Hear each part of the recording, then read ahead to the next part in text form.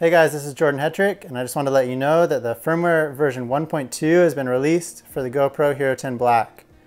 Since this is the update that they promised a while ago with all of the features you may have expected when you bought your camera, I just wanted to share my opinion of it with you and show you some of the new features that it added to your Hero10 Black. A beta version of this firmware was released a couple weeks ago that I told you about, but now this is the official firmware, so you can update this through the GoPro Quick app or through GoPro's website.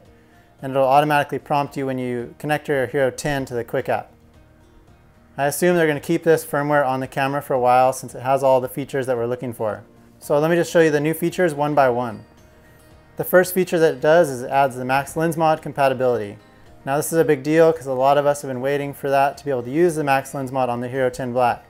So when you use the max lens mod, if you go ahead and you swipe down from the dashboard and hit that max lens mod icon there, it's going to give you settings to use with the max lens mod. Now with this firmware update version 1.2, you can use the max lens mod at 2.7K, either in 4:3, which is a standard aspect ratio, like this, or in a widescreen aspect ratio. So when you use that max lens mod setting, you're going to have the ability to get that full horizon leveling no matter how much you rotate your camera. So this is an awesome feature to use with the Hero10 Black.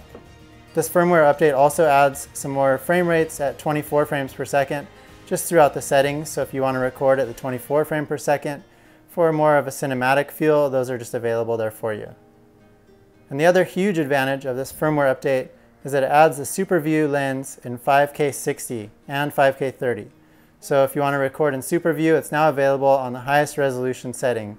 So I love the SuperView lens for those mounted shots or for super expansive scenic shots. And this firmware update gives you the full resolution at 60 frames per second. The SuperView lens at 5K 60 works great. I've tested it out a lot and I think you'll love it. There are also some performance improvements which you probably won't notice just to prevent overexposure in bright conditions.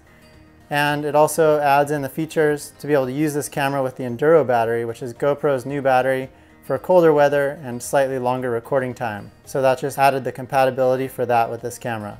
So in the previous firmware version, sometimes the battery on the Hero10 would turn off after about 30%, but so far with this newest firmware update, the battery life for me has gone down really low and then it shuts off.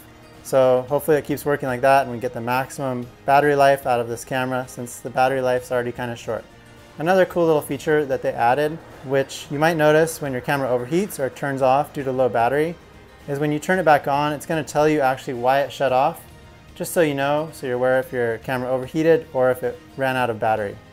If you're just stepping up from the last firmware update, which was version 1.16, that added a few different dashboard icons and some settings to prevent overheating.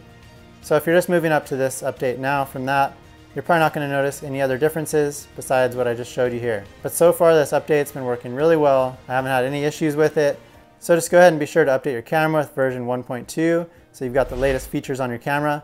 Thanks so much for watching. Check you out next time.